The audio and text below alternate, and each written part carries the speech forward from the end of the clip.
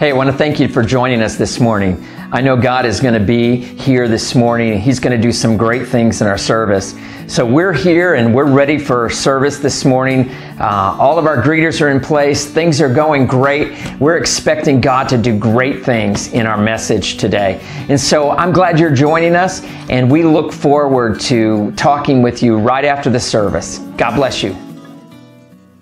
Veterans Day is an annual United States holiday which honors military veterans, those that are active and those that are not. The day falls on the anniversary of signing the armistice of the World War I.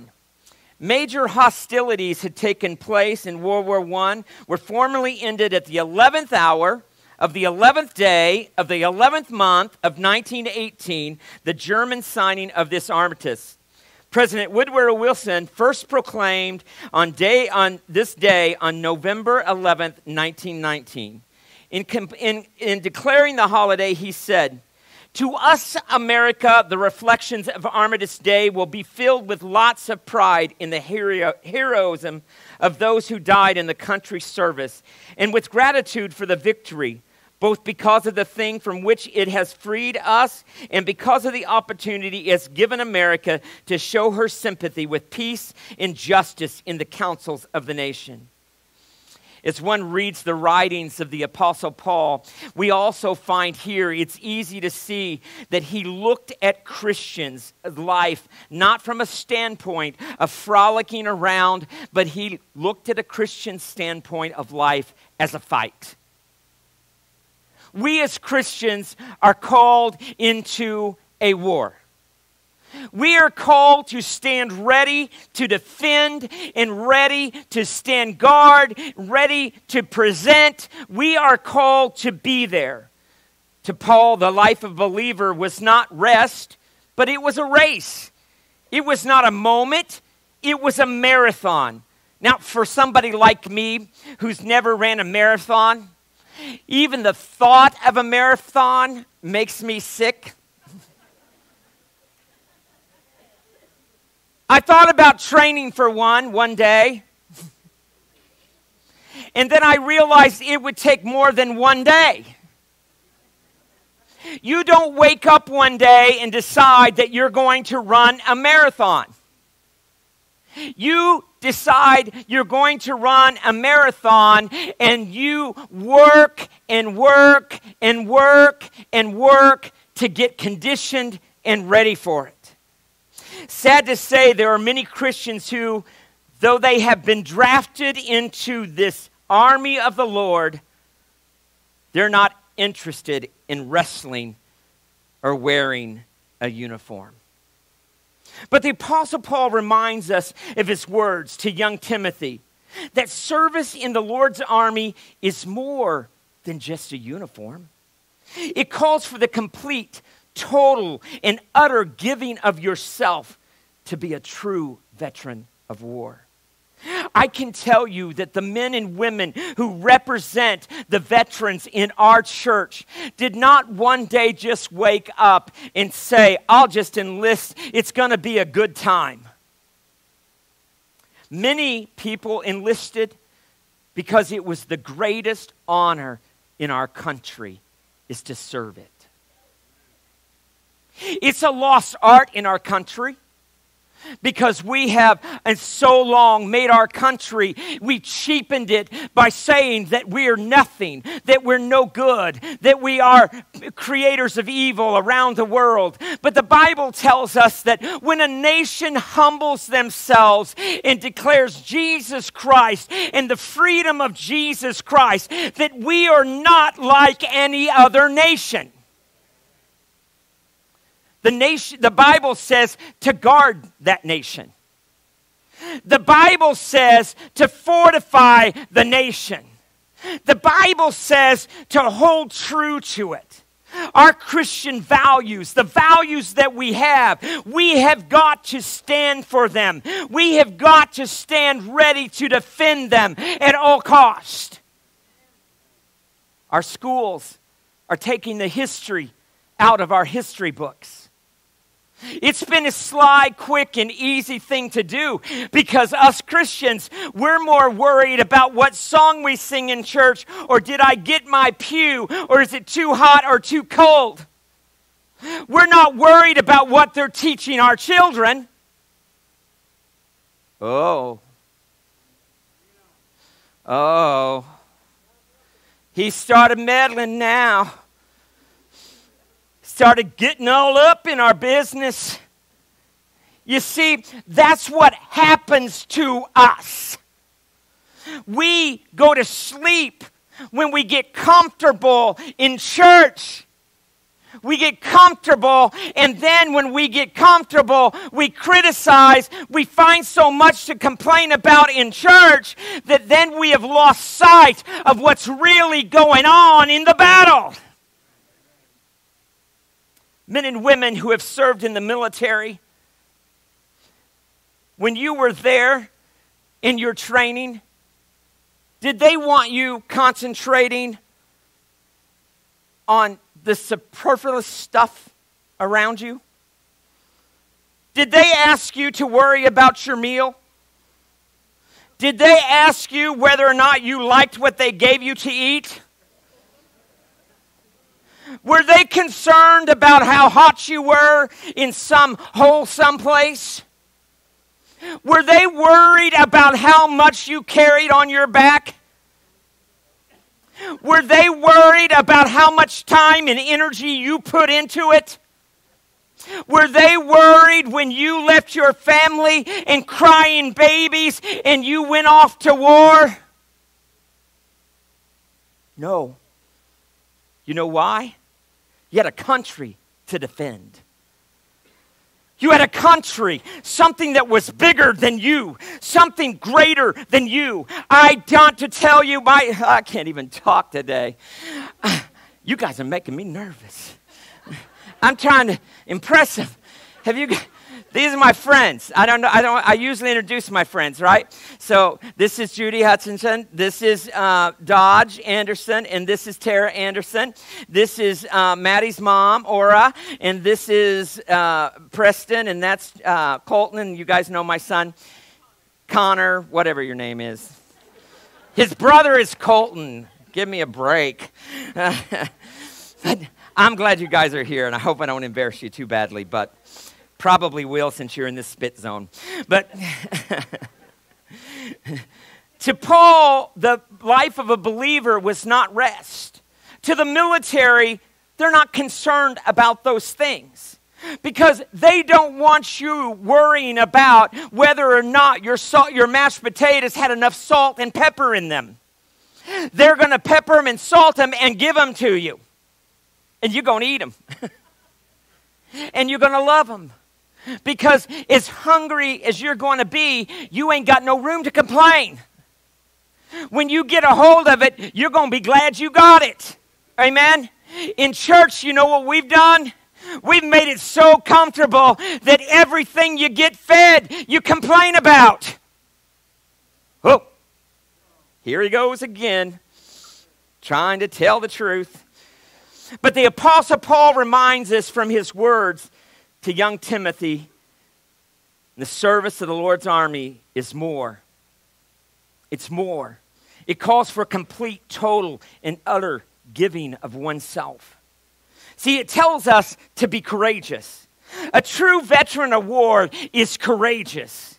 You see, in the word it says we stand in grace. It is by God's grace that we stand.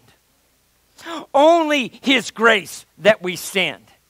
I was praying with somebody yesterday, and I told them they had thought about suicide at one point. And I said to them, I want you to know, is that me making that noise? I want you guys to think I got gas. But I was talking to them, and they were, I don't even remember what they're saying. They were telling us yesterday that he said, it is by grace that we are able to stand. And the scripture tells us that. But they were saying that when we look at our lives, in whether we live or we die, it's not our choice. I said to him, Jesus gives you that. He's the giver of life. He's the taker of it. And I don't care what stage of life we are in, we're going to give account for every life we take. Whether it's my own or someone else's, we're going to give account for it.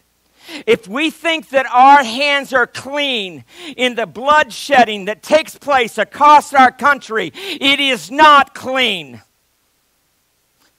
Well, what do you mean, Pastor? Here's what I mean. For us to know right and not do it is a sin. For us to know right and not do it is a sin. If you get into this word and you read this word, it will give you step-by-step instructions of what you believe in and what you don't believe in. It will tell you exactly how God feels about things that we should be involved in as the army of God. He has called us up and He has not asked us our opinion. If He had asked us our opinion, I would have told Him that I should drive a nice new car.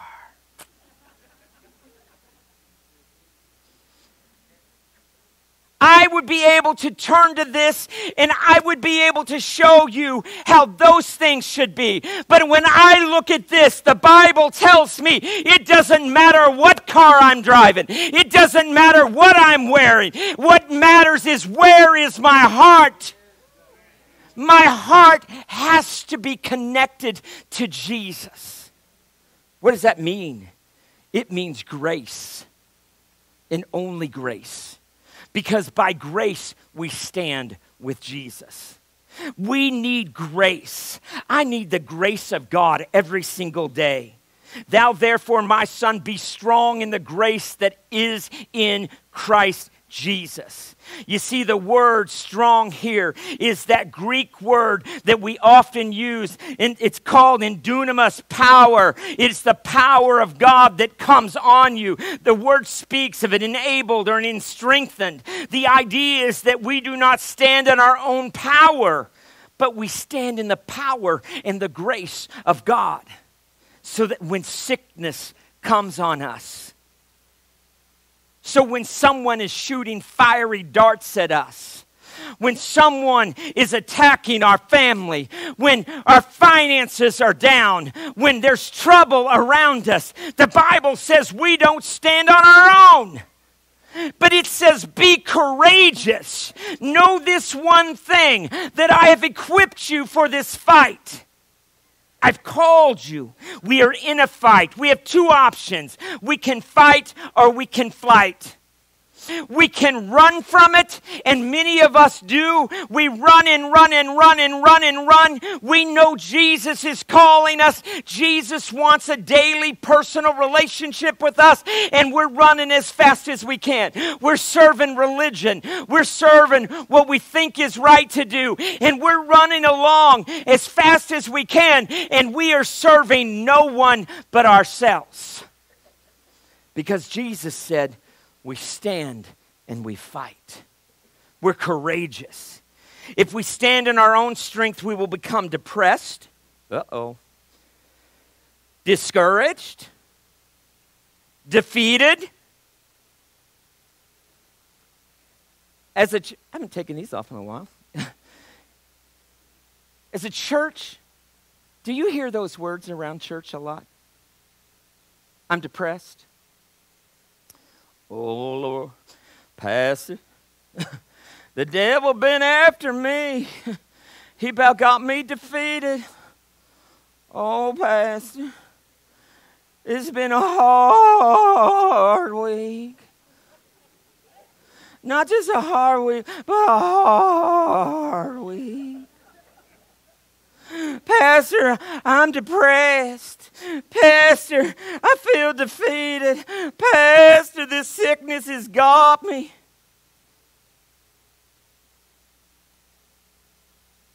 I know what that's like. I've been depressed. I've been discouraged. I dare say I've been defeated a time or two.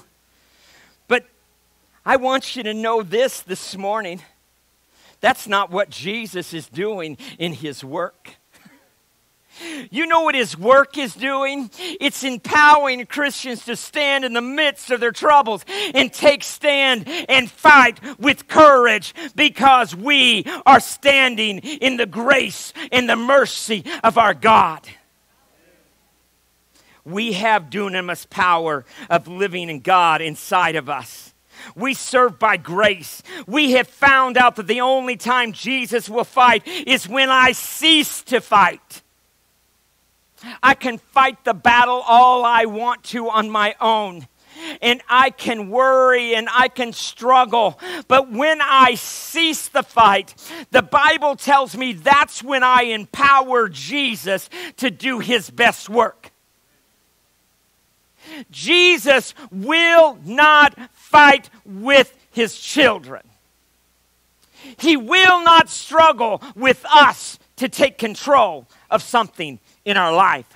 Instead, Jesus will let us go through the trials. He will stand next to us all the way. He will stand there and say, my child, my child, my child. He's waiting patiently for you and I to surrender. All we have to do is look up and say, Lord, I need you. I need you. See, I remember that day when I was there, laying down, broken, destroyed, defeated. I'd given the enemy everything to use against me. I was exhausted physically. I was emotionally bankrupt. I was practically financially bankrupt. And there I lay. And then I said, Jesus, I need you. If you are God, then raise me up. And just as that day when Lazarus was in the tomb, I'm going to get you for that. When Lazarus was in that tomb and Jesus came forth and he said, Lazarus, Jesus, don't wake him. He's smelly in there. You know how we are. You know how us Christians are. Just let it lie. It's bad. It's going to be bad. You know he's been dead for days. Leave him there. And Jesus, we're told, was touched. He wept. He said, Lazarus, come forth. Lazarus, come forth. Come up out of there. I remember in that living room at 230 South Central, Buckner, Missouri, laying there on that couch, and Jesus said to me, JD, come up out of there. Come up out of that pit. You have the grace of God standing with you, and you can rise up, and you can do more for me than you've ever done before. Rise up out of that pit. This morning, he's telling us, rise up. Stop trying. Start trusting. Trust him. The same grace that compelled him is to compel us. It has been God's grace that has enabled us, equipped us, and empowered us to do great things. It says, be tenacious. A warrior is tenacious. Have you met him? Tenacious, it is like a stick-to-itiveness. Tenacity is like you adhere to something. You hang on to it. You don't get shook off when things get rough. I love it. I have friends in my life. They're tenacious. Wherever I go, there's gonna be a struggle. I have a way about a whirlwind about me that is just... I'm always moving, always shaking something up, always trying something new, always want to do it differently. And I'm glad I've got tenacious people around me. Tenacious people who say, I'm sticking with you because I know you've been called to a battle. There is no rosy picture of the Christian life. It's not all honey and no bees. It's not all flowers and no trees. There was a great Bible teacher that tells of a time when a young, proud seminary student came into his office. The student said, you know, when I first came to the seminary, my life was full of temptations and struggles. But now, after studying Greek, Hebrew, and theology, my life is smooth as glass. The great professor looked at the young student and said, young man, that's the worst thing you could have said to me. Because you came here, at least you were in the battle. But now you've shown me that the enemy doesn't even think you're worth harassing. If the enemy is not chasing you, then you have already joined the other team. Amen? Have you ever played a game of tag and you're running along and you look and nobody's chasing you? Nobody cared if you were it. I've been there. I never really ran very fast. But I was running along and I look, hey guy, you guys want to play with me? Nobody there. Nobody there. You see, if you are on the Lord's team, if you are a true Christian, a true veteran of the war that we're in, people will be after you. People will be saying bad things about you. People will be criticizing you. Because the enemy uses those things to destroy you. But Jesus is saying, I want you to be tenacious. I want you to be strong. I want you to understand there may be immense trouble. See, Paul was well familiar with immense troubles in the Christian life. Have you ever thought about Paul? I mean, shipwrecked, beaten, ran out of town, thrown in prison, put under house arrest for 2 years. Sounds kind of like you, Josh. Bitten by a viper, accused of being a devil, a rioter, and a false prophet. He had a thorn of flesh that he couldn't get rid of. We don't know what it was. The Bible speaks of it like it might have been a sickness, something that plagued him. We don't know what it was that he carried, but he carried something with him his entire life. But these immense troubles only gave him motivation to endure all things for God's sake, that they may also obtain the salvation which is in Christ Jesus with eternal glory. Many Christians give up, get out, and go on wherever their troubles come in their lives. I've never understood why people get out of church and get away from God when trouble comes. You don't need God when everything's going good. We go to church, we sit in here and it's comfortable. If it gets too hot, I get a note. If it gets too cold, I get a note. I get a lot of cold notes. We come to church and we think that all of this is just for us. It's not. You know, the one thing that we want most, more than anything else in the entire world, I want to see lost souls come to Jesus Christ. Thank you for being here, Matt. I want to see lost souls come to Jesus Christ.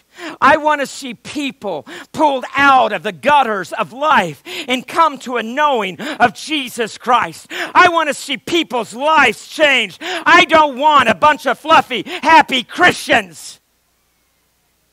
I want warriors. Abby called me last night on the phone, and she said Tony would like to stand in. And I said, yes, we've been talking about this all weekend. And she said, oh, well, if somebody else wants to do it. Oh, no, honey, we're warring. We're going to stand in the middle. Tony, thank you for being willing to stand and say, I'll take the enemy on. I'm going to stand and I'm going to fight. I wrote her back and I said, I'm glad we got a house of warriors. Let's get in the battle. Let's fight.